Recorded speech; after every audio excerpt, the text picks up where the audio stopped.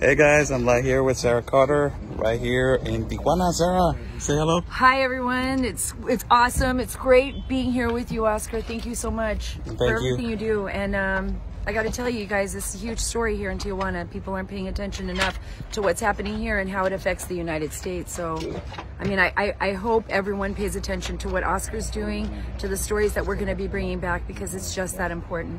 Well, thanks so much, Sara. And what do you think? You. Take me to a great place with good tacos. That's all I'm asking. Tacos. I'm so hungry. All right. So, thank you guys. Bye. Bye.